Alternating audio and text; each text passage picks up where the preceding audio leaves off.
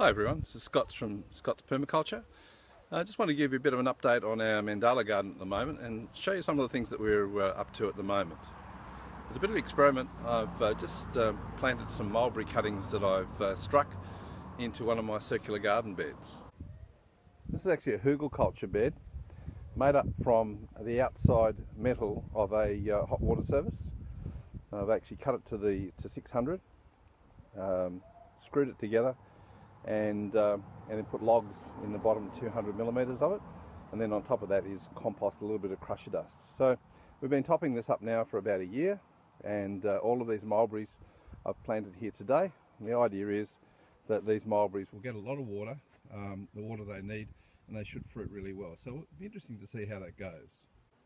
Also, over the last couple of days, we've just topped up our garden beds with mulch, with compost.